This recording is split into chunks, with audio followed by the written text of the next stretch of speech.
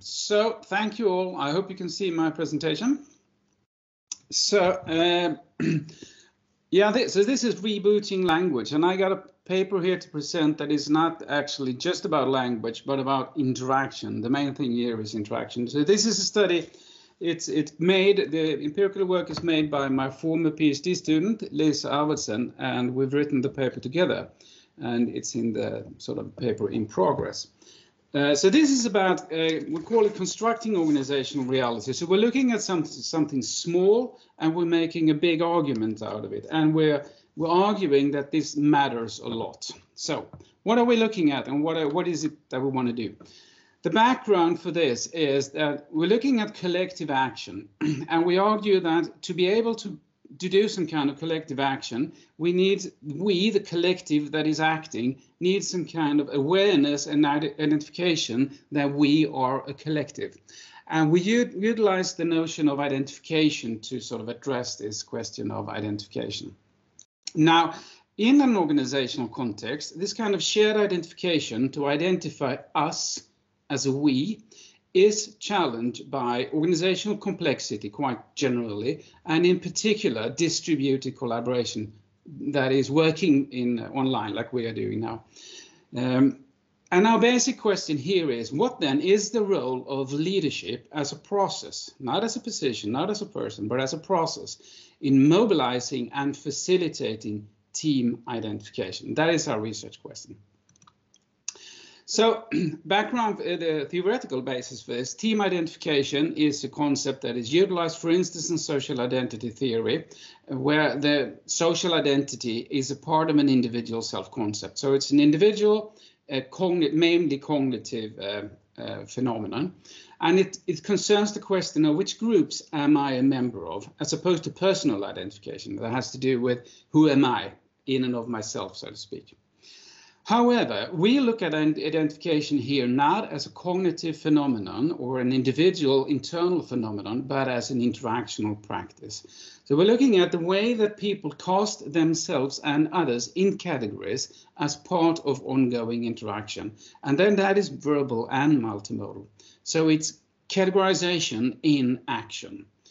Now, those kind of categories that we utilize and are cast in are associated with a range of interesting and important characteristics. First and foremost, they're associated with rights and obligations. And those, again, they're enacted with, it's something you do. For instance, a team leader, somebody who is identified as a team leader and who self-identifies as a team leader and is seen as a team leader by others, then sort of is seen to have the rights to speak on behalf of the team and also a range of obligations in relation to the team. This is not a formal agreement, or the point of it is not this formal agreement. Those are the expectations that we hold in relation to that category as that is sort of played out in live interaction. So, and then we're arguing that this is a way to look at the present social reality, that the collective that is alive, that is the one you identify with. So even if we're looking at a team, we're looking at a team that is an organizational entity. There's a formal structure called a team. But we're looking here at how that formal structure, so to speak, comes alive and becomes the lived social reality. And the notion of team identification is the concept that captures that sort of coming alive when it's consequential. It is the collective we're acting on behalf of or in relation to. Leadership then.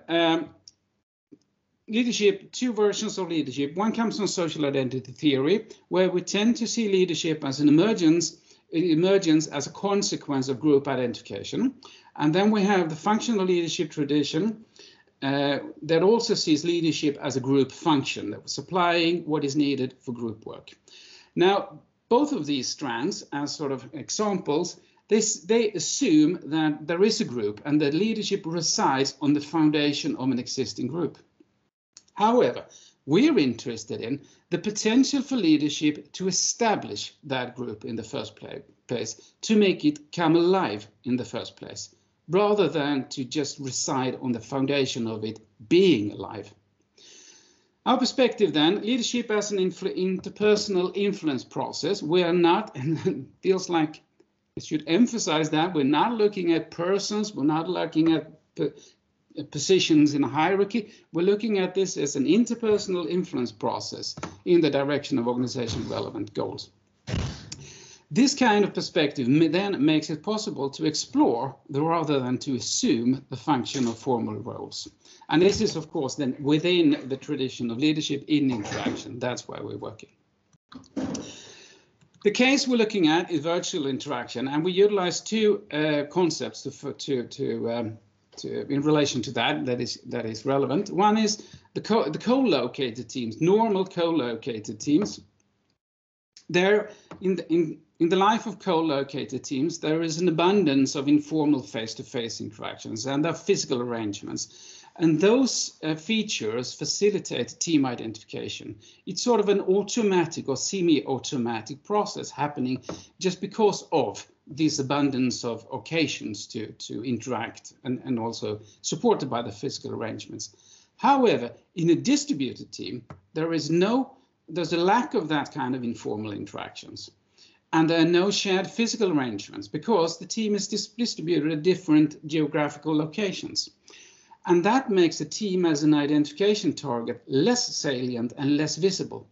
And identification becomes more dependent on formal meetings. That is often the only time the team is co-present as a team. So whatever identification happens needs, so to speak, to happen on those formal meetings. We differentiate between local space and virtual space. Local space, that is the where people are sitting when we have a hybrid team, and virtual space is then the online environment.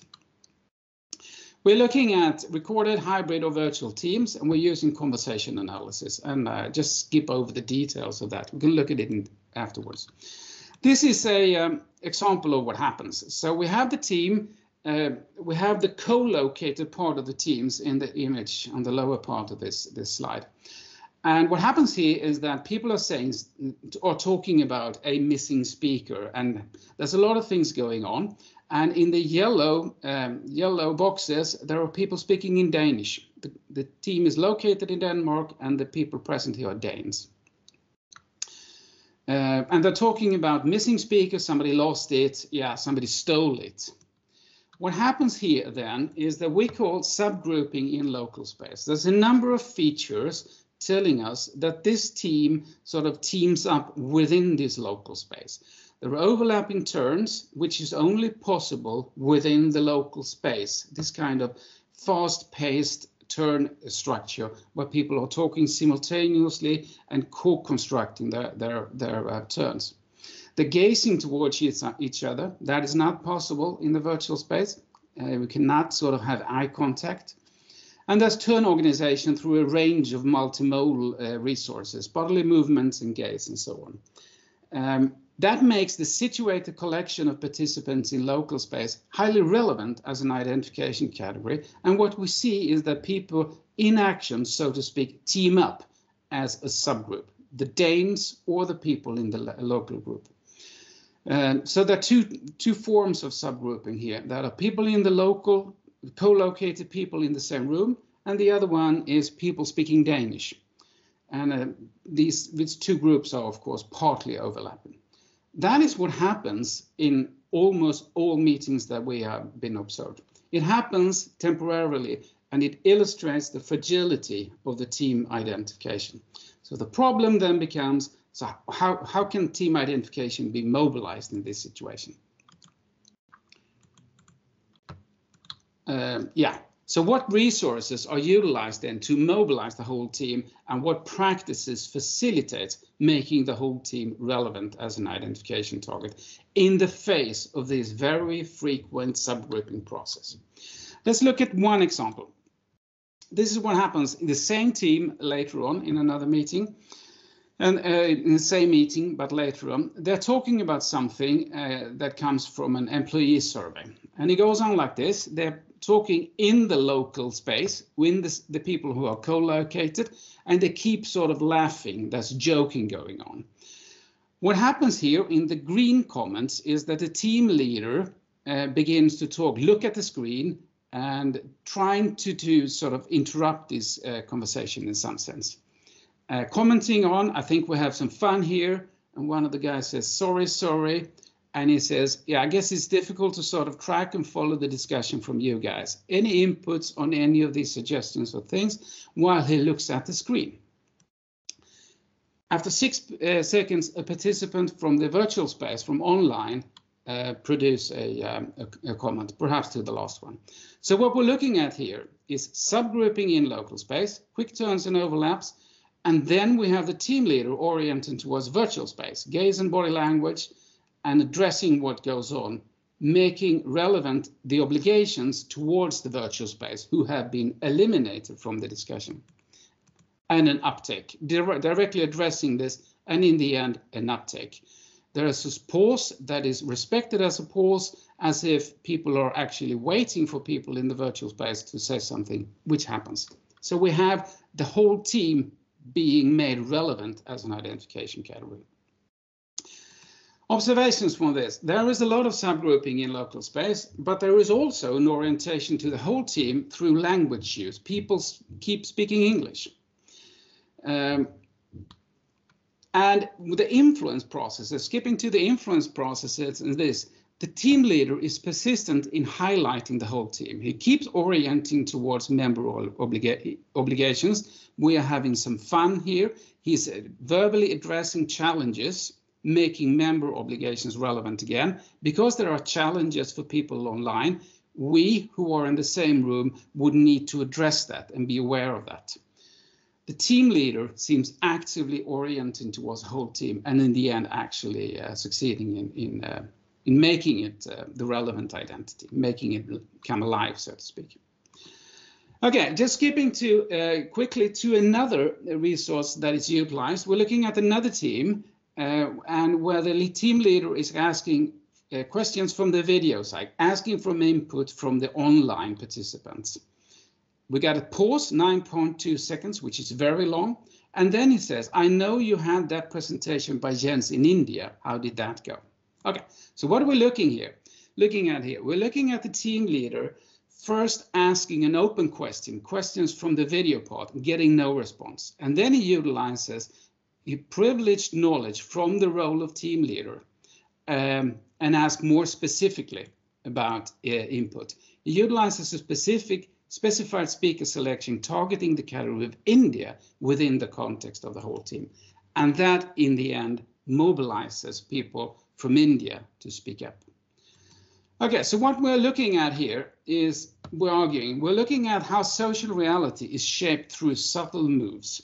The whole team as an identification target is fragile in a virtual context. There is an abundance of competing identification targets. There is the different geographical locations, the different interactional environments in local space and virtual space. There are different geographical locations and different contexts in a number of ways.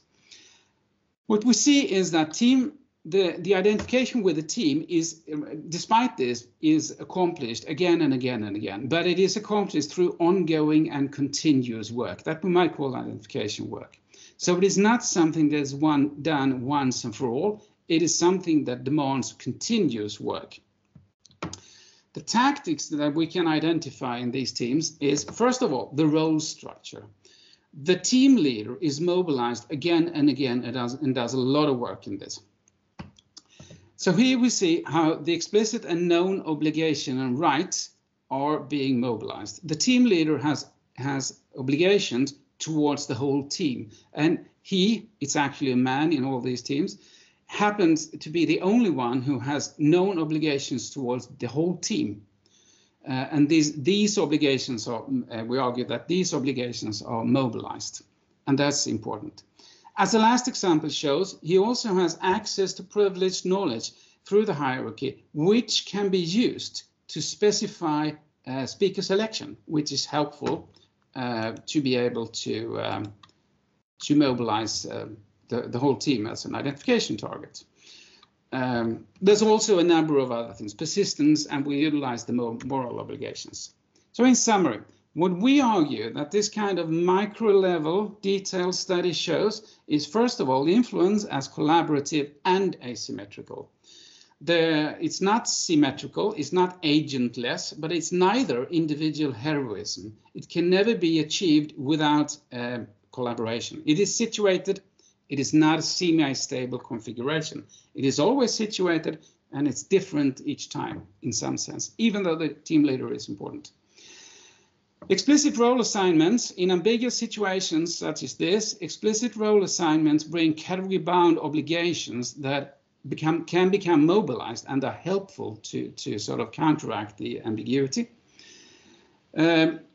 Importantly, this has nothing to do with formal authority, but the obligations and the access to privileged knowledge, which can be used to mobilize the whole team. So we're looking at the fact that the team leader as a role is important, but not because of formal authority, but because of obligations towards the team. So we're also arguing then that leadership can actually bring a collective to life as a present and consequential reality.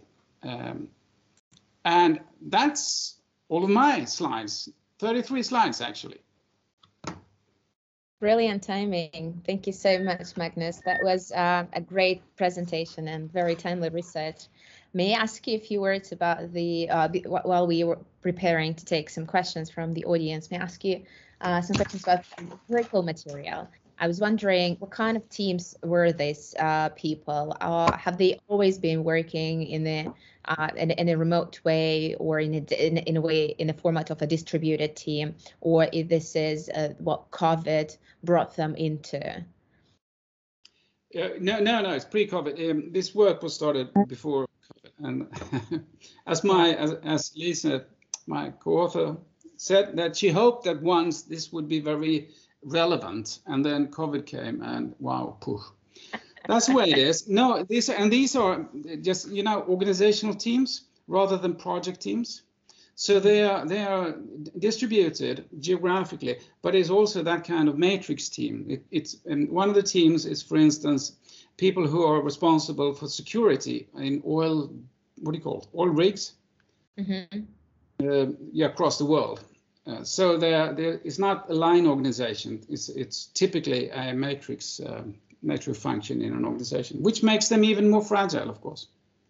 Yeah, I was always interested while I was listening to your presentation. I was thinking about the case of Wikipedia as a company, as the organization where everyone works remotely, and this is the philosophy of the company. I wonder if this practice that they would have to create the team identity, would it be different from, first of all, other tech organizations which exist, and also from the companies that would have hybrid ways of working?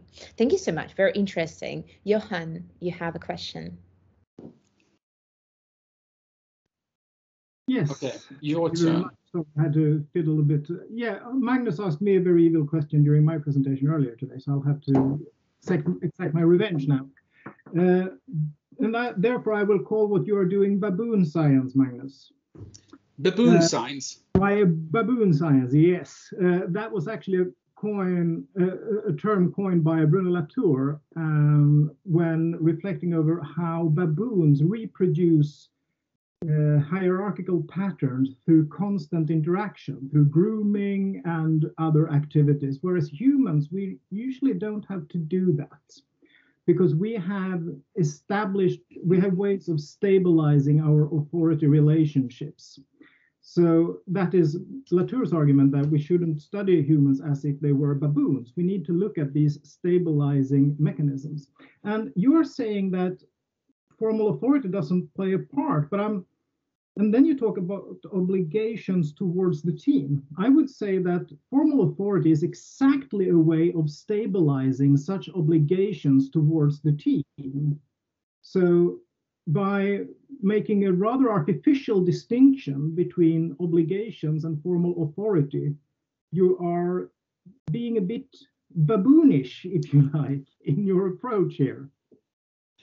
Well, I don't think baboons use teams. So maybe it's better to be a baboon. I don't know. So no, and I mean, when we're talking about authority, we're talking about typically, I mean, having somebody do something that they wouldn't do otherwise. So it's some kind of power relationship. What we're talking about here is the obligations that I have towards a collective, in this sense, the team. It is not something to do with why you follow me. It is something to do with why do I care about you being silent? Yeah, so, but wouldn't the formal position of being a team leader carry with it such obligations? Exactly, that's the point. It can be, I mean, there are many roles. A formal team leader is one. The chair is another one that is a very important and interesting role you can utilize. You can also have other roles, of course. Those are the two most common. The point is, when you have an explicit role, and there are studies of that, of course, when you have an explicit role, that role comes with some kind of obligations as expectations. And when those are in relation to the team, the whole team, well, that's a resource in some sense in the interaction. And that's what we're pointing at. That resource is mobilized. Yeah. So formal authority is there, but not. It is not a question of commanding or through authority making the team identification present. It's a question of other things going on, trying to make it present. Authority would have to do with why the other people sort of follow suit, why the other people relate to the whole team as an identification target. And we could argue, of course, that there's an element of authority in that. I wouldn't know how to tease that out analytically in this work, but I mean, yeah, it's not what strikes us, at least. People do not relate to the whole team because of the authority of the formal leader, but because of other things. Fair enough. Thanks. Very interesting. Makes me think about the seminars and teaching. And I know that this is the situation when you definitely do have the formal authority, but could be very useful to adjust your finding into the teaching practice when you run a seminar online and you want to engage everyone. Do you have any questions from the audience? Doris, you have your camera on. Would you like to comment and add? I was just trying to be polite having my camera on, particularly after Magnus felt, it's not, he doesn't want to look at just names on the screen. Comment from me. Oh, there's actually a comment from Steve Allen before I jump in. Okay. Yeah, absolutely. Yeah. Steven saying thank you very much for your presentation. He's wondering about the significance of these moments that have been analyzed. How are they selected? And how are these moments understood in relation to the team development / identity / effectiveness? Or is that not important for the leadership perspective that you are seeking to develop? That's a good question. So there are two questions, right? One analytical, right? How do we identify these moments?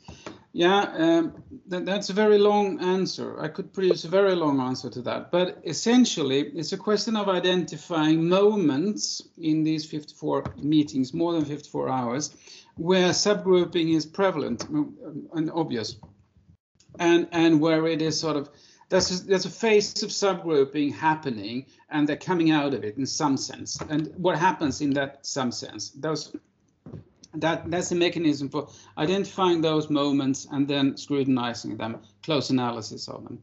So we're looking at those sort of interesting moments when the team falls apart, visibly falls apart, so to speak, and then something is happening in that.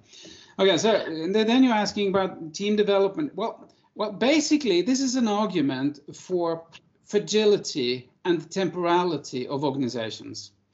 That there's nothing stable unless it is stabilized, and stabilization is an ongoing, continuous process. That's a powerful, that's a strong argument. There is nothing being there unless we hold it in place. Very much so in this kind of situation where there is ambiguity and broadly speaking, complexity. Effectiveness and efficiency. Well, I wouldn't know how to study that. I wouldn't even know, and not least in these kinds of teams. I don't know what that would mean even. Yeah, we're focusing on these moments, right? Moments where things happen and where we can see influence in play. At moments where influence is actually happening, and then we're trying to analyze the anatomy of those influence moments, so to speak, and see what resources and what practices and what processes might constitute leadership. And the assumption that leadership can shape social reality, well, yeah, we're trying to look at it in detail, not assume, but show. Great. Magnus, have you been looking at the technology use in these different meetings? Was it similar in all cases, or maybe there was leadership innovation in a way as I don't know, using 2 screens during the meeting, adding people through the chat boxes, and I don't know, adding an icon of the team to or getting these Zoom backgrounds that would create the idea of the team, just fantasizing here. There's a lot of innovation going on. One of them is that they found out that they can turn on the cameras, and then they have more of a sense of who's online. I'm not joking. I'm not joking. So there's some kind of development going on. One of the most interesting things around technology is another paper that Lise has written with another researcher about the role of technology and the role of artifacts in producing this kind of influence. It's published in Leadership last year, I think. Mm-hmm. So yes, and so we're now looking at, and we're not assuming that leadership is performed by humans. But we are assuming that leadership is an interaction process in which technology can be very important. Artifacts can be very important. But we are assuming that is agential, there's agency in it. That's sort of the perspective. It's not, we're not sort of things don't do things, but things are used to do things. Makes sense. Tricky distinction. Yes. Yeah, big argument with the session is yesterday as what things can and not do and how important are they for the examination of leadership. But Doris, sorry again, I'm. That's right. Is it? That's right. Good? I guess Magnus, I've mentioned this. We've had these discussions before about, the.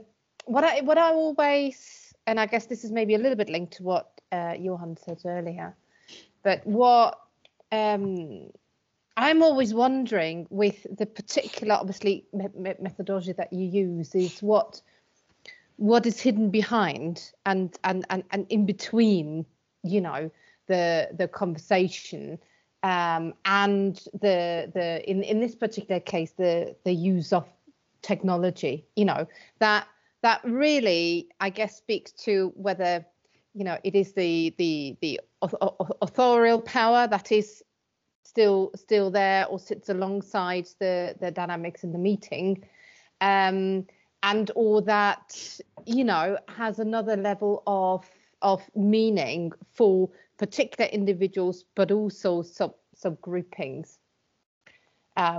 And I think I've mentioned before to you that I think I always wonder where that goes, within these sort of analyses. Yeah. Well, okay. So you're asking for a discussion that few years ahead, like. So the short answer would be, well, yeah, we can always look behind. We can also look at what is visible. And we're sort of making a choice in it, and we can also always interpret what goes on in terms of something that we cannot see. But with our focus, it's an analytical focus, but it's also an ontological assumption that reality is real, and it's visible. Otherwise, it wouldn't make a difference, so to speak. We assume that what people think doesn't make any difference at all in interaction. It only makes a difference if it's visible to other people, displayed in some sense, and those displays are subtle. That's why the recordings and then very, very, very close analysis is paramount. We need to do that. We cannot claim to capture everything, but we can try and understand and ask a question: why did this happen? In the sense of what are people orienting towards, and looking at what happens in interaction. And what happens in interaction is never people think, people mean, people intend, is also always people do. So we can only look at what people do, but that's our argument. That can get us a long way towards understanding what goes on without utilizing too much abstract interpretations. I mean, we can do that as well, but we're looking at the what actually happens in the interaction. Yeah. It's more like microscopic than zooming out. But and that's the argument. In the microscopic, organizations are created and social worlds are created. Yeah. It's not myopic. No. Fair enough. We keep having that one. Yes. Why not? Why not? Yes. Right, guys. Anyone have anything to add here, or should we thank Magnus and then go to the next speaker?